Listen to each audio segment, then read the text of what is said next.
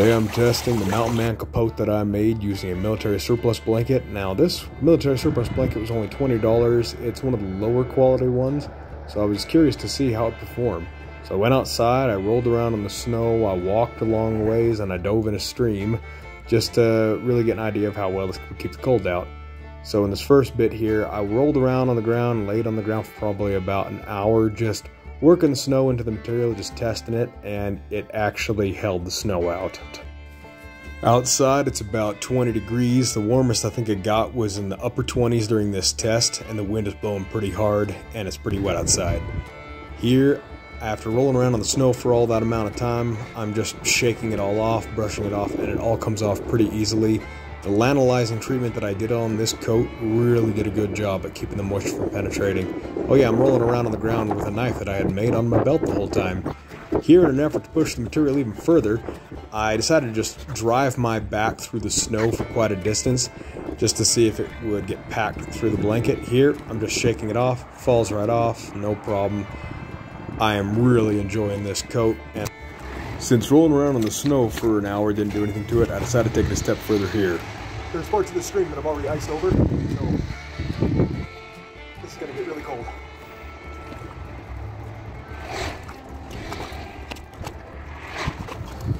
Check out the dryness. One of the unsung heroes in this video is the boots I'm wearing. These are my favorite winter boots. They're a pair of military surplus Mickey boots, and in this stream, my boots are full of this freezing water, but throughout this video, my feet did not get overly cold.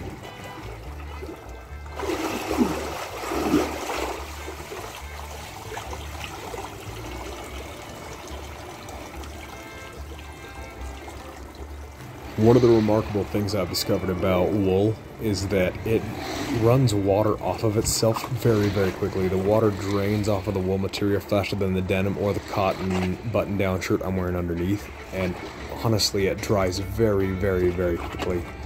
And because of that, it returns to being able to keep me decently warm really fast. And here I just stand there for a few minutes, and you can already tell that water slowed down and is dripping off quite a bit. And yes, I am cold, but I gotta say, I really find this material favorable, and in this test I'm really happy with it.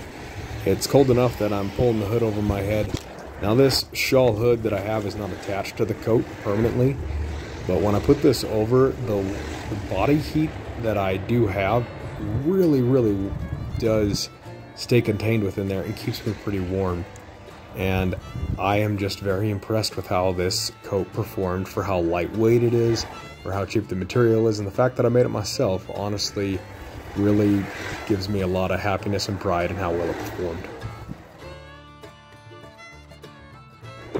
And another 2 hours outside later, I'm back at the baseball field after walking around in the snow and in the wind. Decided to just stand still for a while and see how the jacket feels after getting wet, to see if it still does a decent job insulating, and it does do a better job than a lot of other materials I've tried to test like this with, and I really am happy. Now, some of the reasons that this works is that the wool material is able to release water quicker. I lanolized it, so its ability to shed the water is improved over even just a regular piece of the material. But the fact that the jacket does go down to my knees makes a big difference. The double layering of the material around the shoulders makes a big difference. All these things contribute to helping me stay warm, and I give this a thumbs up.